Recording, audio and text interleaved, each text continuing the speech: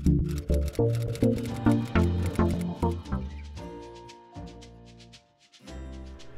guys! Welcome again to my channel. So in today's video guys, may bago akong product na susubukan. So ito yung Japan Foot Mask. Ayan. Yan siya guys. Kung mahilig kayo mag-shopping online, madalas nyo ito makita na dadaan sa feed ninyo. Itong product na to guys. And then, yung sa mga nakalagay na pictures doon, talagang nag-peel off talaga yung mga paa nila doon guys. Hindi ko lang alam kung totoo or sa pictures lang. And, ito guys, wala kayong maiintindihan ng mga words na nakasulat dito. Maliban lang dito sa taas, may nakasulat dito na butterfly. Ayan.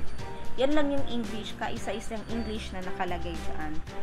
Nakalagay dun sa instruction ng seller guys, maximum time na pwede mo nang tanggalin yung foot mask is 2 to 3 hours. Pero kung sensitive naman yung skin mo, pwedeng 30 minutes, tanggalin mo na yung foot mask. Guys, na mga 5 to 7 days, magbabalat na daw yung mga paa. Natin, gugupitin ko dito.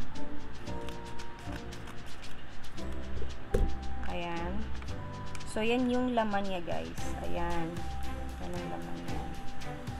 And then, meron nga pala tayong dito, medyas. May medyas ako dito. Kasi after natin masuot yung foot mask, maglalagay tayo ng medyas para di siya matanggal. Ganyan ang itsura ng paa ko. And, ito siya. Ganito yung itsura ng paa ko, guys. Pinagpapawisan ng paa ko, mga bakla. So, ayan siya. Ayan. Yan ang itsura ng mga paa ko. Ayan. May itim-itim dito. Ayan. Ayan. May itim dito, guys. And then dito, maitim. So, ayan. Sisimulan na natin ilagay ito. Ganito yung itsura niya, guys, oh. Ayan. Para lang siyang plastic. Ayan, hindi siya basa. Parang plastic lang guys. And then, gugupitin natin. Gugupitin natin dito sa gitna. Kasi magdadikit ito. Ganito. Bale, ganito yung magiging itsura niya guys. Yan. Gugupitin natin dito. Kasi ganito yung itsura niya guys. Butterfly. Para siyang butterfly. Kaya pala tinawag na butterfly. Ayan. So, dito natin sa gitna, gugupitin. Ayan. So, may kasama siyang guys, tape. Ito kasama siyang tape. Ito yung pandikit na gagamitin natin. Tear off and fix. Ito guys. Tapos, ang basa yung sa loob. And then, ipapasok natin yung paa natin dito guys. Ayan.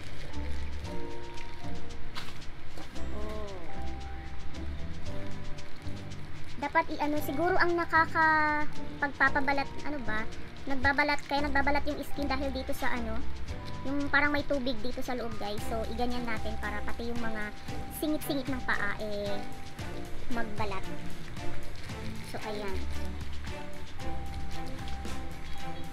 So, ayan guys. Ihigpitan natin. Ayan. Tapos, ididikit natin gamit itong dala niyang parang band-aid. Ito. Didikit natin dyan.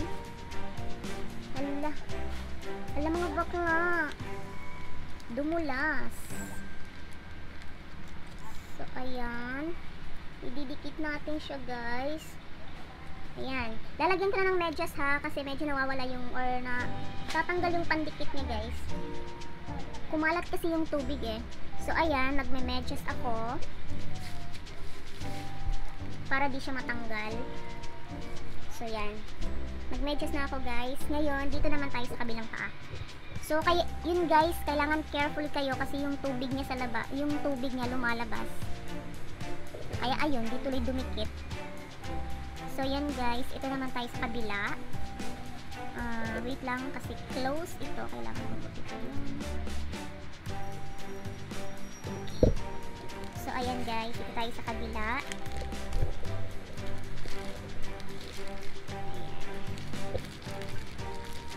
Ayan. I-spread natin yung sa singit-singit ng paa, pati yung singit ng paa natin peel off na rin. So, ayun. Kukunin natin yung pandikit at ilalagay dito. So, ayan guys. Magme-medyas na ako. So, yan na guys. Tapos na. Mag-aantay tayo ng 2 to 3 hours before natin tanggalin to. Ayan siya guys. So, yun. Babalik na lang ako guys pag, after 3 hours. Yun na yung gagawin ko. Kasi yun yung nilagay nila doon na maximum time. So, 3 hours. Babalik ako guys para i-update kayo. So, bye! 1 eternity later. So guys, ito tatanggalin ko na. Yun nga lang guys, medyo nababad ko kasi nalimutan ko. Sumobra ako ng isang oras. So ayan. Oh my goodness, bakit parang bumaba siya mga bakla? Wait lang ha, ko lang sa... So ayan mga bakla, sumobra ng isang oras. So, ayan ang itsura niya mga bakla. Ayan, parang may sabon-sabon dyan. And then, ito naman yung sa kabila. Ayan. Natanggal yung sa kabila. Natanggal. Ito na yung itsura guys. Ayan. Parang siyang binabad sa sa sabon. Tapos, ito naman yung sa kabilang paa ko. So, ayan guys, tingnan nyo. Parang siyang ibinabad sa sabon. Hindi ko na malayan, natanggal pala yung sa kabila. Hindi ko alam, baka hindi masyado mag-peel yung dito na part. Tapos yun, hindi ko rin naramdaman na natanggal na pala. So, ayan. Tignan lang natin what will happen. So, ayan guys. So, ayan siya.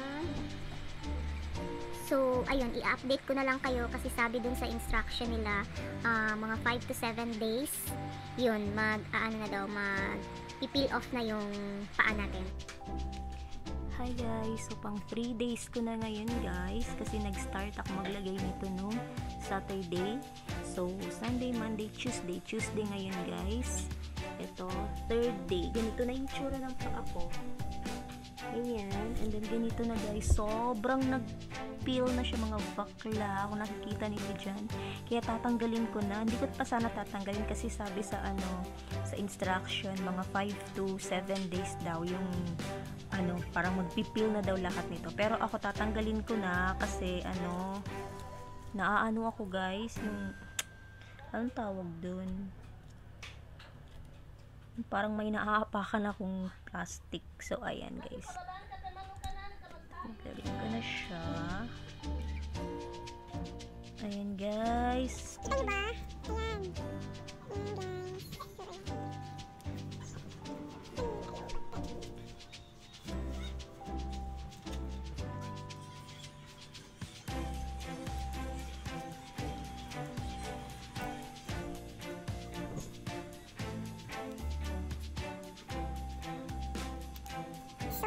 Totoo nga yung mga nilalagay nila sa picture na nagbabalak talaga yung mga paa guys.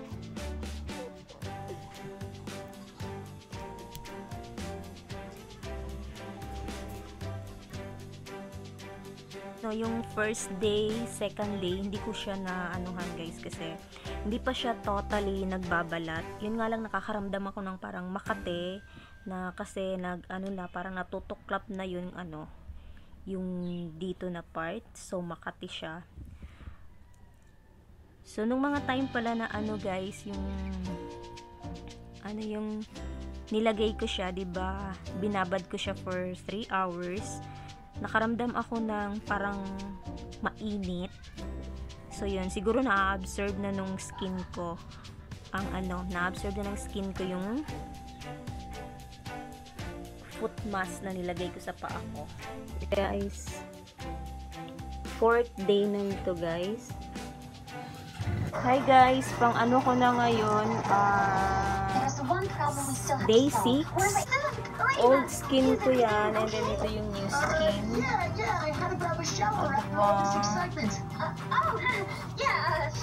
So, ayan na muna guys, ang update. Tomorrow ulit mag-update ako. Last, ano ko na tomorrow. So, ayan. Sobrang pangit tignan mga bakla. So, ngayon, or day 7, last day of my peeling session. Charot. So, ayan mga bakla. Ayan yung pa ako. Ayan siya. Ito. So, naging pinkish siya mga bakla. Charot. Ayan. Pero hindi pa siya lahat nawawala. Yung dito na parting madaling tanggalin. So, yun. Kung tatanungin niyo ako kung masakit ba siya, hindi. So, hi guys! Ano na, pang day 7 ko na ngayon dun sa ginamit kong foot mask, yung Japan foot mask. And, ayun guys, talagang tuloy-tuloy na 7 days, magbabalat talaga yung mga paa ninyo guys. And yun yung pinakita ko sa inyo na video kanina. Yung final na itsura na ng paa ko. So, ayan guys, yan na yung mga mga bakla. Ayan. Ayan na siya. Ano na yan? Bagong, na yan guys, bagong skin na ng, bagong skin ng paa ko. Na siya, nagpalit na ng balat. So, yung dead skin na wala, although may mga iilan pa rin dito mga bakla, pero, wait lang, papakita ko sa inyo. Ito dito, kung nakikita ninyo, nagbabalat pa rin siya, hindi pa rin talaga lahat nawawala. So, ito yung dati kong skin, and ito yung new skin ko. Ang tagal magbalat pag dito na part, yung sa manipis na part ng paa. So, ayan. Ayan, mamaya ko na lang tatanggalin yun. Yan yung mga, ko, old skin, and then ito na yung, new skin. Ayan. So far, okay naman siya.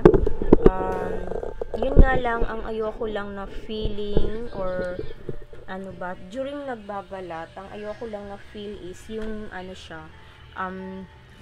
I feel dry. Feeling ko, dry ako. Kasi, diba, nagpapalit yung skin kasi hindi ko siya nilalagyan ng lotion kasi dati kasi nakagamit na ako ng orange peeling lotion, and then kapag gumamit ka ng orange peeling lotion, good for gagamit ka 3 days, mag-a-apply ka 3 days, and then hindi mo siya lalagyan ng lotion, hindi mo siya lalagyan ng sabon. So yun yung ginagawa kong hindi ko din siya hindi ko siya sinasabon, hindi ko din siya nilo-lotion. So ngayon naglo-lotion na ako, and then yun nga, sobrang nagbabalat talaga mga bakla. If you want to try this, okay naman siya. Yun lang yung isang na hindi ko gusto, yung nagbabalat. Ako, feeling ko dry yung mga paa ko, na parang gusto ko nang talagang lagyan ng lotion, pero pinipigilan ko yung sarili ko na wag maglagay ng lotion. So, kung i-recommend ko ito sa inyo guys, yes, kasi sobrang kapal ang natatanggal sa paa ninyo guys. So, yun guys, I think that's all for this video, and thank you so much guys for watching. Bye!